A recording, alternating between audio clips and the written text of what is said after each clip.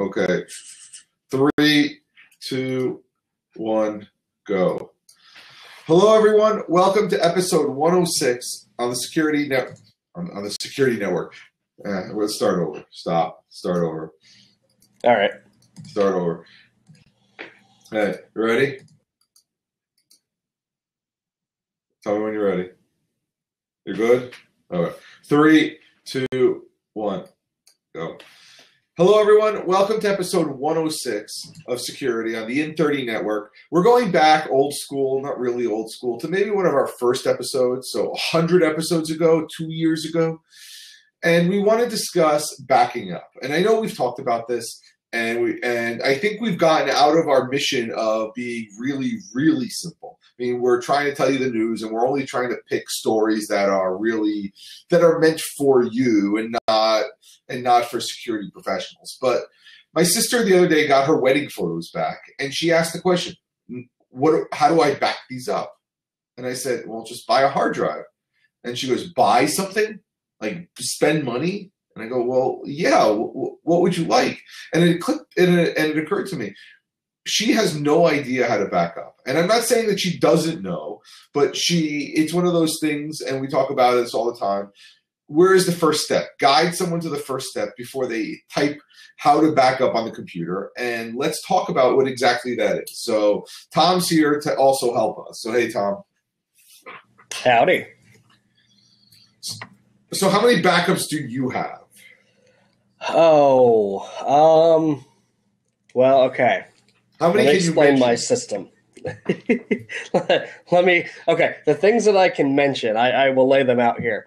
Okay, I use SyncThing, which replicates my data across every computer that I've got it installed on. So I've got 4 machines, and they each have a copy of a folder of my most important things. Some of it's encrypted, some of it's plain text. Some of it would just be annoying if I lost it, but it's not anything private. It's like, configuration files for my RSS reader, really secret stuff. So I've got 4 machines, one of them in a city far away, a couple of them at the house, one of them that always travels with me, and all of those have a copy of my data, but it's not really backup per se, because I can't go in time. I can't go back in time. Let's say on this computer, if something horrible happens and something decides to erase all that data, and I turn on all my computers and it synchronizes the erasure, all of that data is gone. So real backup means you have to be able to go backwards in time to get it. It can't just be synchronization, right? You can't just throw things in Dropbox and hope they stay there forever, because Dropbox, it's good, but it's not backup.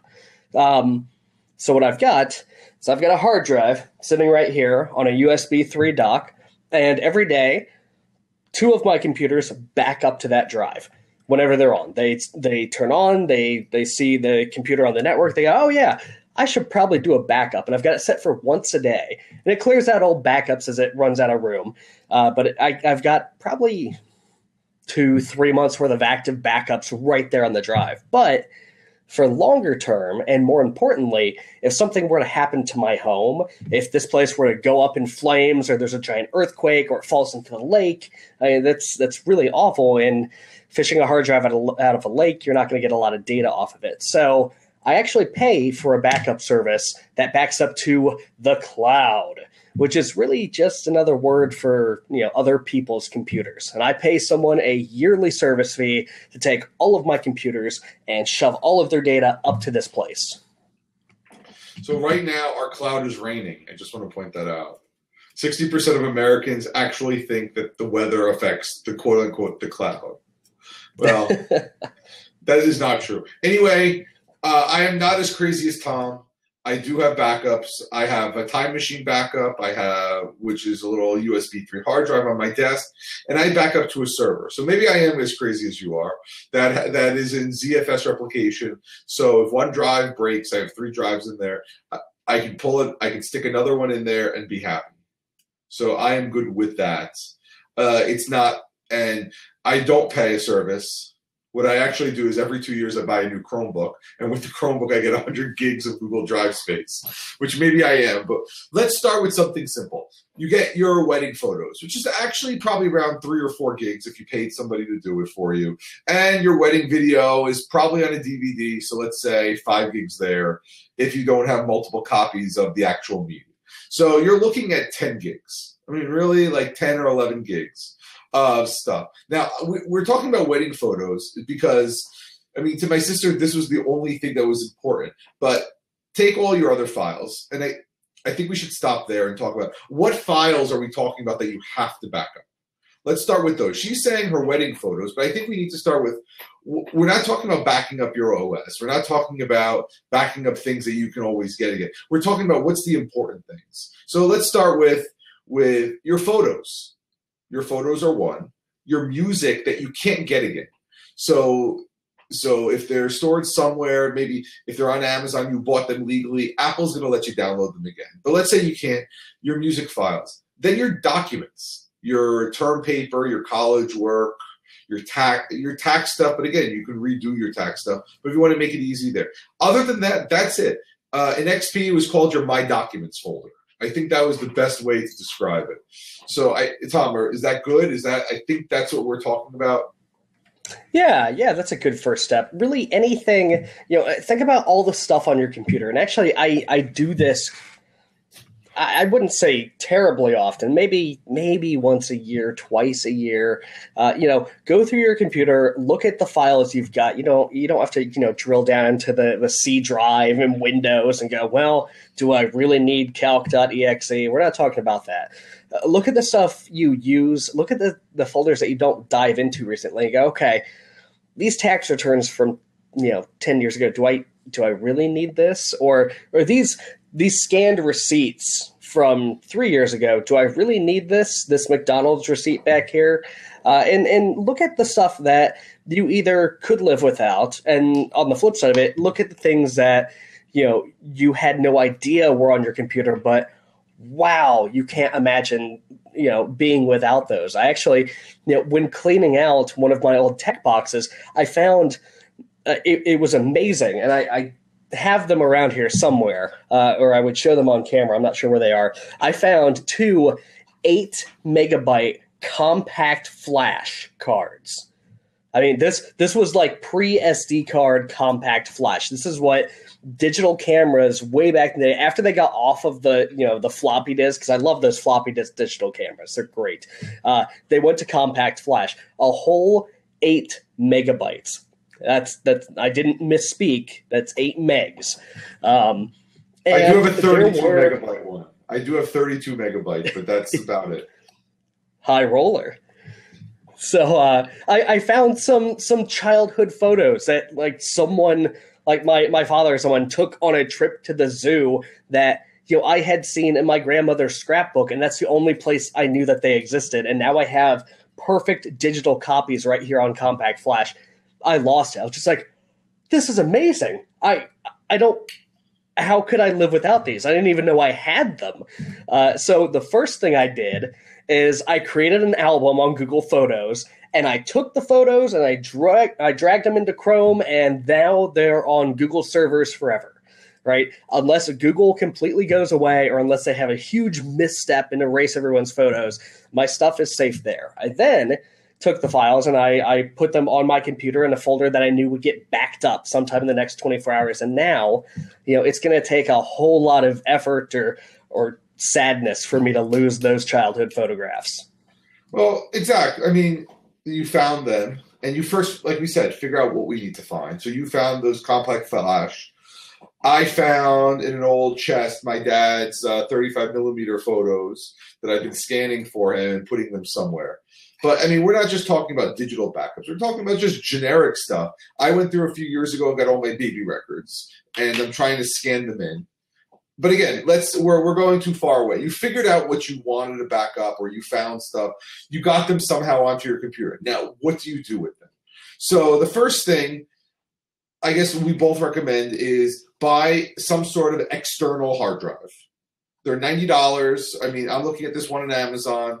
I just typed in portable hard drive. They're just something. They're a hard drive, a spinning hard drive with some USB connection. 2 terabytes is $90. It's I'm not going to say it's more than enough, but it's definitely enough. And if you it's a great start. Yeah, if you want to get into the partitioning to have different files and everything else, that's one thing. But just dump everything on there. Okay. The problem is now you have there's a saying that one backup is 0 backups, but you have it on your computer and you have it somewhere else. So you have now one backup. Now, assuming nothing happens to the backup, you're okay for right now. You just got it off. And that's what Tom was saying with those compact flashcards. You got it off. The first thing you want to do is make sure there's a second copy somewhere while you're dealing with it. So now you put it somewhere. And the next thing I told my sister is, oh, by the way, you have one. You really do need another one. And convincing someone to spend another $90 is really tough. And that's where Tom and I were thinking about, can we figure out other services that are not necessarily cheap or not necessarily paid, like some free, some paid, but what else do we do with it? So like I have your hard drive. And we decided, you know what? Maybe we can go and we can find free services. So the first thing, if you're dealing with photos, I would say open a Google Google account, and you go to photos.google.com, or Amazon has their free. If you have Prime, they give you their photo stored, and put it there. Tell it the folder you want to sync, and just let it go. They're photos. I mean, unless there's something you really, really don't want spreading, then you would have already found the backup. They're family photos. Google's not harvesting them. They're not doing anything with them. They're private. They're there. And again, this is for the backup, just in case you lose them. So, right, Tom, am I on the right track? Google Photos, Amazon Photos, Apple Photos. Absolutely. Okay. I know that Dropbox has got a similar package for any picture you take with your phone or any photo you upload. They've got a specific Photos UI that even lets you view them and put them into albums, and it's pretty slick, honestly. But Google Photos is going to be free, and you can't store every picture known to man up there. It's not unlimited storage, but it's a bunch of storage, right? Only my grandmother has run out of the free limit on Google Photos. Well, I mean, I'm talking about it's free for the compressed. And again, if this is a backup, yes, it is. And the idea is, I take professional photos, so they don't take my raw photos. If I put 2 photos, remember, if you lost everything and this is your only copy, you'll be good with it. I promise you, you wouldn't necessarily be able to tell the difference. If you're a professional photographer and this stuff matters to you, you've already known how to back up. You've already had a failure. You've already discussed this. But if you're just trying to put something on there, let Google store it. I mean, they haven't shown us any negativity against it. If you don't trust Google, like I said, Amazon, if you're a Prime member, they will store unlimited photos. Apple Photos probably has something through your Apple Drive account. Sync has it. If you don't mind photos being public, and depending on the photos, if you're taking just landscape photos and you're not a professional photographer, you're not trained to sell these, Flickr is still around. Now, don't count on Flickr as your only backup. We're not sure how long it's going to be around because Yahoo's kind of in the tank right now. But, Flickr exists. You can open up a photo bucket account. There's a lot of photo sharing sites. So if you don't mind it being public, if you don't need security around it, if you don't mind other people even looking or even using your photos sometimes, because that does happen on Flickr, you can upload them there to a photo sharing site and let them live. Now, I'll say it, but I don't recommend it. Look, probably even Facebook, you can upload all your photos. They do have a download thing. Look, we're not big on Facebook, but again, if the goal is to get these photos somewhere else, off your property, off your site, so if you have a catastrophe you're going to back, I'm just offering up another service. Now, you've mentioned Dropbox or Google Drive or Spider Oak or OneDrive. Now we're getting into like the paid services. And to be honest, and I want to go with the syncing services first. Dropbox, I think a terabyte now is $100 a year. Google Drive is 100 gigs is like 25 is $250 a month, $25 a year. Apple's a little more, but now you have these. Now you can, if this is the way you want to go, and you want to have a paid service for it, you can download Dropbox, pay for it, and put your photos there, put your files there, and everything else.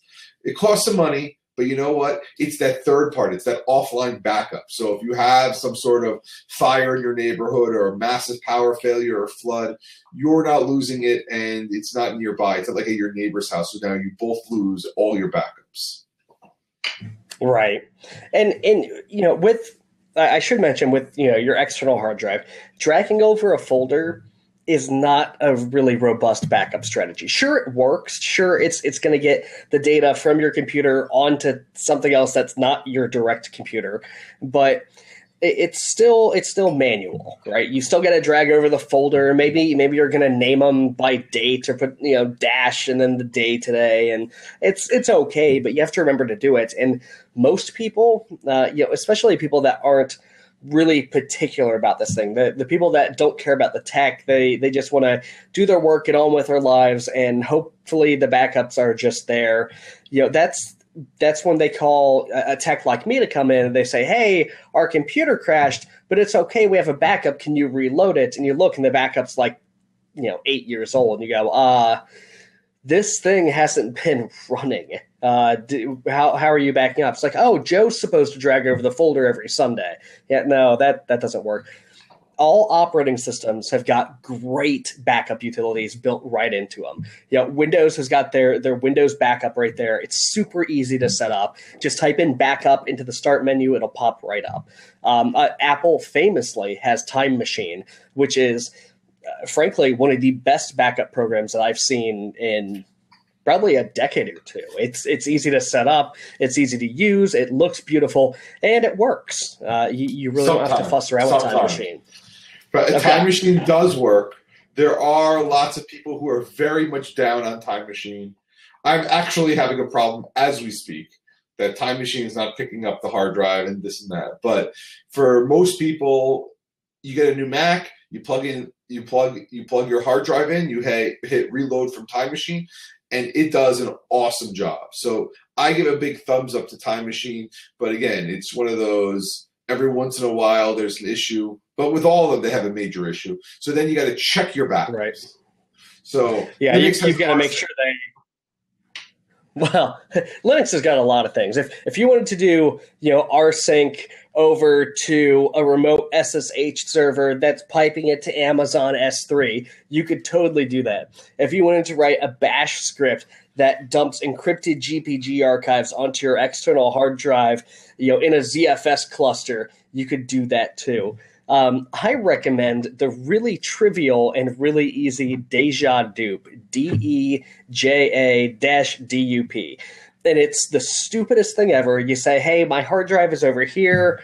And it says, okay, you should probably have a password on this so it's secure. And then it encrypts all your backup files and shoves it on the drive. And it does it automatically. If it bugs out, if it says, hey, I couldn't complete something or I couldn't get this file over here, it pops up a window and it tells you that. It pops up a window and says, you're running out of backup space. Should I delete some old stuff? Or you can set it to be automatic and it just doesn't bug you about it. It's great. I love this utility. So, I mean, there you go. All the operating systems have something that does it for you. And now we're going back to external hard drive into your computer. You tell it what folders to sync. It does it. You let it go. And the key there is you let it go. You don't have to worry about it. Now you need a second backup because we're going to talk about 3 backups. And like you said, Dropbox, Google Drive. Google famously will give you a terabyte of space when you buy a Chromebook.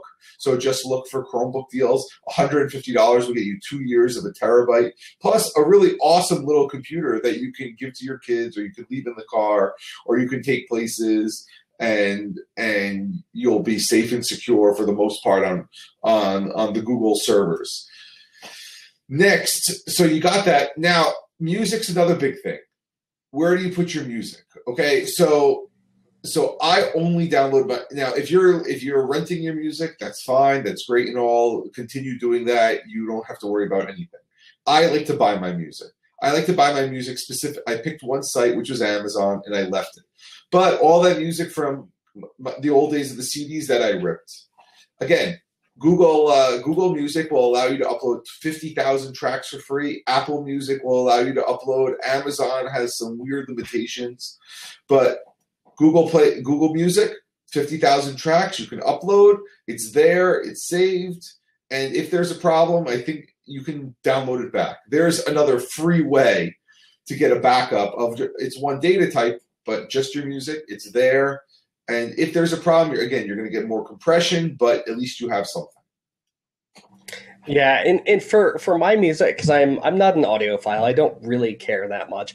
There's some weird indie stuff that I ripped like 15 years ago that I like to keep just purely for nostalgia, and I shoved it up to Google Music when Google Music launched, and it's still there. I don't have it physically on any hard drive that I own anymore. It's just all there in Google's universe, and with a click I can go ahead and pull my entire library down if I really wanted to. If I wanted to pull the couple hundred gigs of stuff I've got up there now, I could pull it down, but I don't have to. And in the Google Music app, if you're a Google Music person, you can play it all right there. So it's easy, and it's another great backup that's free. Totally free. Now, again, if you just use Spotify and Pandora, you don't really have to worry about this unless you've got music files. But that seems to be a really antiquated way to listen nowadays.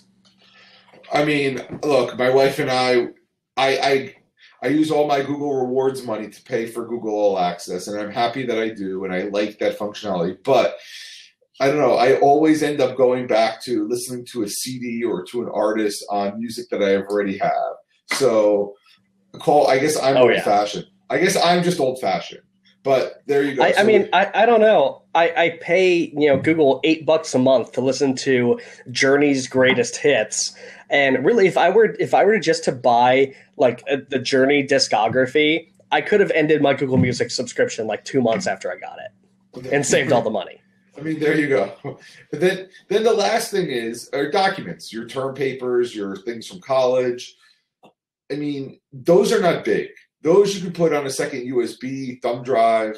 You can, again, Google Drive will do it. Dropbox will do it. All those are really small. So your thumb drive, you're good. You put it there. But then again, if you're trying to save money, we're giving you these options. But really what you want is the hard drive we told you to buy, and Tom's going to finish it off with the 3 different like backup company services that you can pay for.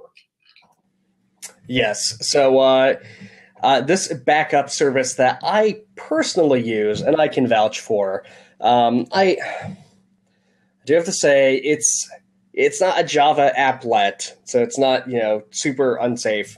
But it is an embedded Java application that runs, and that's how they get it to run on Windows and OS 10 and all the Linuxes, is CrashPlan.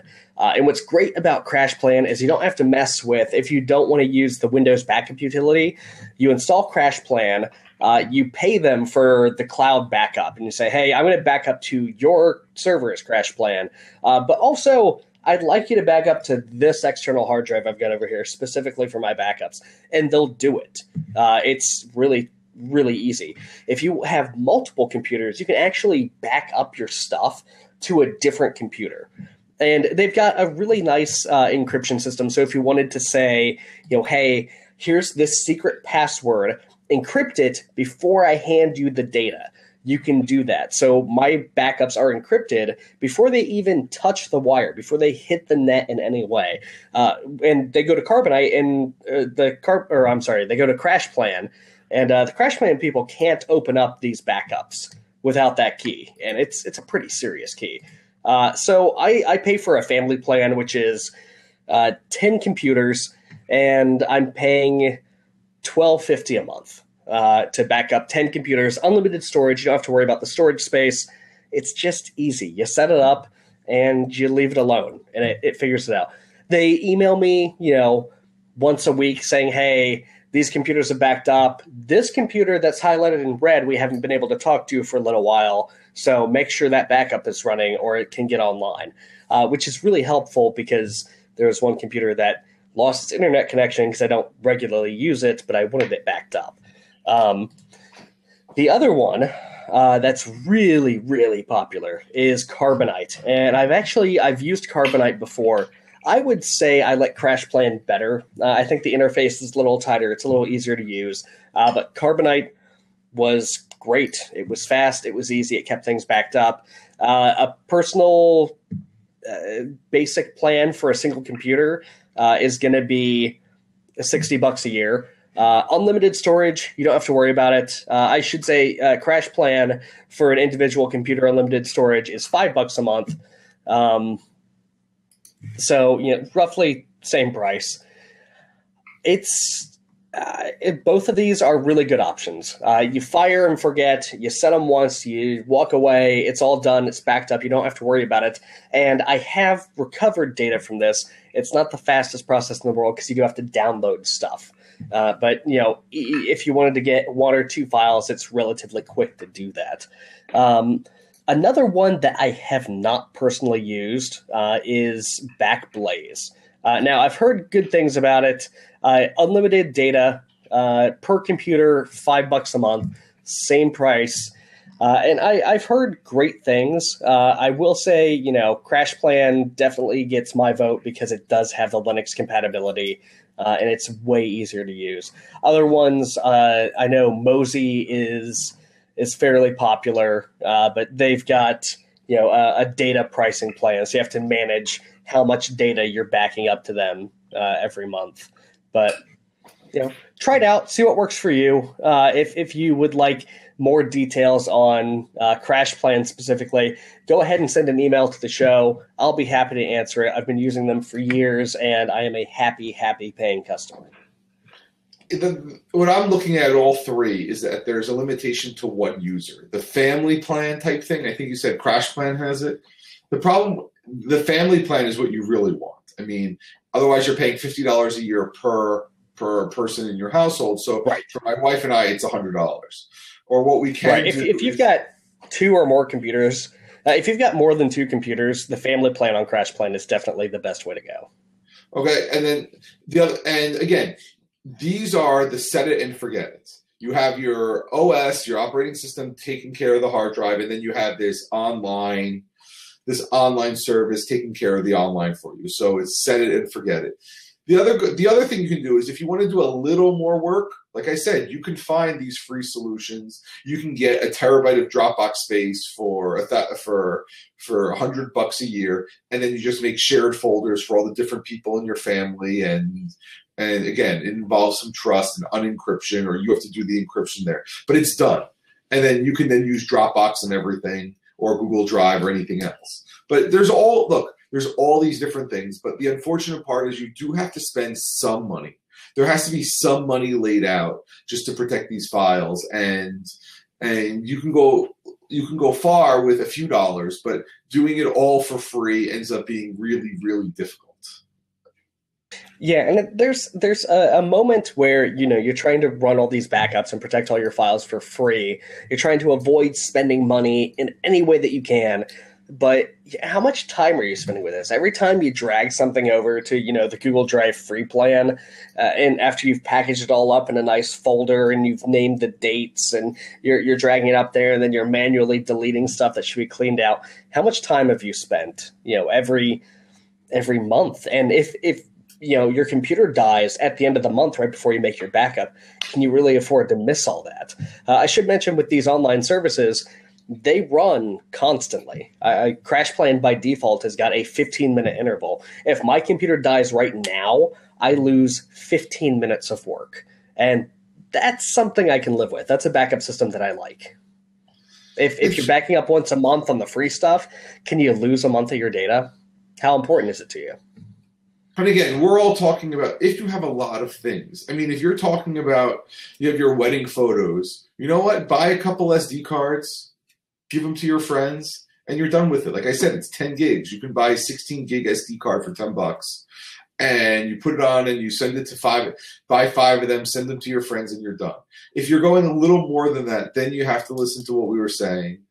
And if you're going crazy, this is not the show for you, where you want to back up, like you said, to your server, it's like rsync to go to Jungle Disk and then to S3 and everything else. So, or if you're in a business where you have to comply, when you have compliance issues, yeah, you got to worry about that. Yeah. But again, if you haven't started backing up, that should be your first project. Figure out how to get your data, or just start analyzing what your data is and figure out how to get it. If that's throw it right now on a few USB drives and keep them in a drawer labeled backup, start with that. If you want to go out now, go out this weekend, buy a $100 portable hard drive, have it shipped to you from Amazon, and then just set up your computer to back up to it. You're already ahead of the game. Yeah, one of the main tenets of security is data availability. It's not just authenticating or protecting that data. It's making sure you can get to it. That's why DDoS attacks are security issues. It's because it hurts one of the three main tenets, which is data availability. So backups, definitely security, definitely important. So with that, we're set. Again, this was supposed to be really simple, just a couple ideas. And if you have more questions, email us. We'll be more than happy to answer it. Maybe next week we go into something a little more crazy, but for right now, the wedding photos, your baby photos, your everything, just find a way to get them on a second, even better a third, and make sure one of those are outside of 50 miles of your house, preferably in the cloud somewhere, whether it be free or whether it be paid. So everyone, let's call it a night. Have a good night. See you, everyone. Okay. Bye.